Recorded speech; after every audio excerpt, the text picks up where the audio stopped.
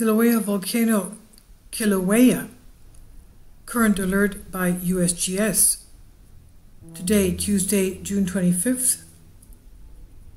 Activity summary: Kilauea Volcano is not erupting. Monitoring data continue to show, though, steady rates of seismicity, deformation, low rates of sulfur dioxide emissions, and minor geological changes since the end of the eruptive activity September 2018.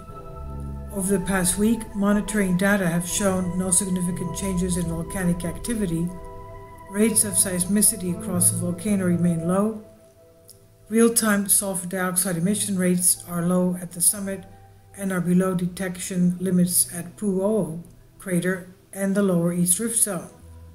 As of June 25th, Kilauea Volcano is a normal green. For definitions of USGS volcano alert levels and aviation colors, you can see the link here. Kilauea remains an active volcano, and it will erupt again. Although we expect clear signs prior to the next eruption, the time frame of warning may be very short. Island of Hawaii residents should be familiar with the long-term hazard map of Kilauea Volcano and should stay informed about Kilauea activity. Observations: monitoring data show no significant change in volcanic activity over the past week. Rates of seismicity across the volcano remain low. Real-time sulfur dioxide emission rates are low at the summit and are below detection limits at Pu'u'o in the lower East Rift Zone, when last measured June 17th and June 13th, respectively. Since early March, GPS stations, and tilt meters at the Kilauea summit have recorded deformation consistent with slow magma accumulation within the shallow portion of Kilauea summit magma system, 1 to 2 kilometers or approximately a mile below ground level. However, gas measurements have yet to indicate significant shallowing of magma. Hawaiian Volcano Observatory, HVO, continues to carefully monitor all data streams at the Kilauea summit for important changes.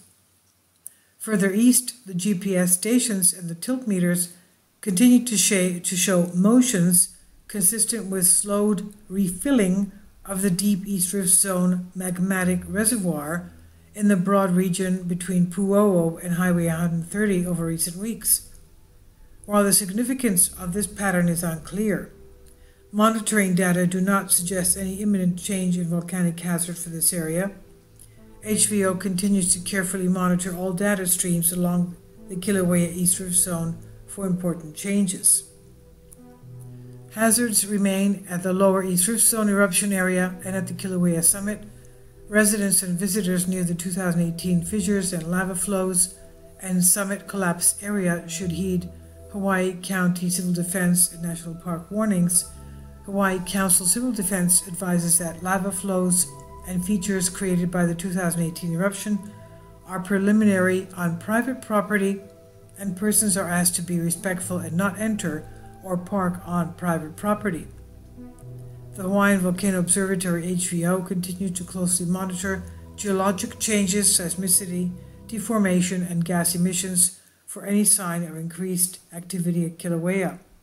HVO maintains visual surveillance of the volcano with web cameras and field visits. HVO will continue to issue a weekly report every Tuesday until further notice and will issue additional messages as warranted by changing activity. Now, according to the USGS Kilauea site, monitoring information, we're going to the right-hand side of the data. Last 20 days, week 47, is magnitude under 1 was 8 earthquakes.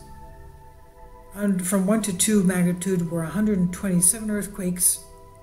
From 2 to 3 magnitude, we had 69 earthquakes. And we had the bigger earthquakes from 3 to 4 magnitude were actually 4.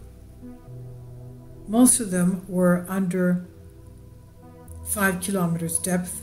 That is, they were quite shallow. 104 of them were above 5 kilometers depth. From 5 to 10 kilometers depth were 42 earthquakes. From 10 to 15 kilometers depth were 2 earthquakes, and from 20 kilometers depth down were 60 earthquakes. So about 2/3 of them were below 20 kilometers, and 1/3 of them were below 20 kilometers, and 2/3 of them were very shallow, close to the surface, about 5 kilometers depth. Now the past week's earthquake, hypocenters map and cross-section, most of them are around the Pu'u crater, and then we have the rest of them along the lower east rift zone. The greater of the earthquakes were at the Pu'u crater. Now, when you look at Google Earth, you'll notice that, well, we had a series of 6.6 magnitudes at Kamchatka, which is at the tip of the Aleutian Islands in the northern area of the Pacific Ocean. And if you look at Google Earth, there is a ridge that runs from north to south, an underwater ridge, a seamount, and it makes a right-hand turn to the east, and it stops at the islands of Hawaii. I wouldn't be surprised if somehow the pressure from this Kamchatka earthquake, that we had 5 or 6 of them at a 6.6 magnitude, somehow comes to hit again into Hawaii. Now we've had a tremendous earthquake swarm in Hawaii. We've also had a recent quake at the Kahului Island of 3.0 magnitude June 20th. We've had a Mauna Loa quake of 3.1 June 22nd, and we've had the various earthquakes, one of them being June 22nd, 2.8 at Kilauea. So we do have the quake swarm there.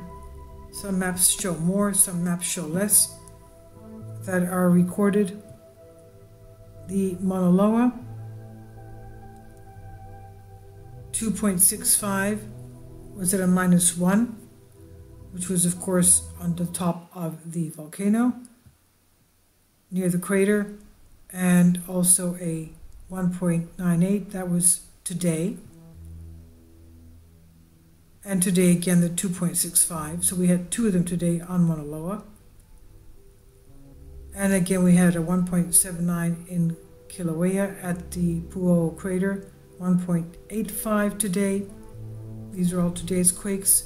2.06 today, and the lower east rift zone 2.3 today, and a 1.73. All these are today's quakes on Hawaii. And we have to be careful because of the big quake in Kamchatka, as we said. It has some kind of a line that goes directly from Kamchatka. It makes a sort of an L shape and comes down into the Hawaiian Islands. The hot spot is sitting in the middle of the Pacific Ocean plate.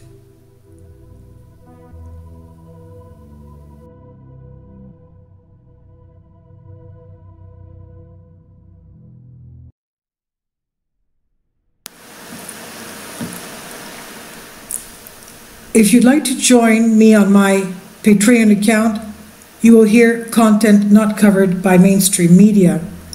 These riveting stories will be based on my research, and I will state my opinions and give my personal insight on diverse and controversial subjects and world events not covered by mainstream media, and not supported by YouTube guidelines.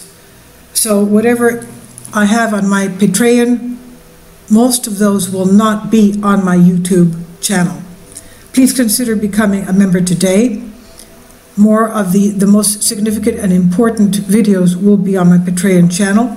Your support helps me to continue my research and keeps this YouTube channel alive.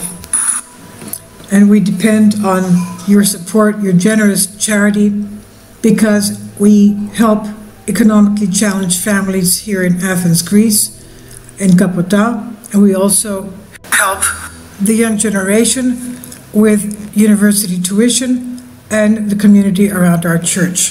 Thank you.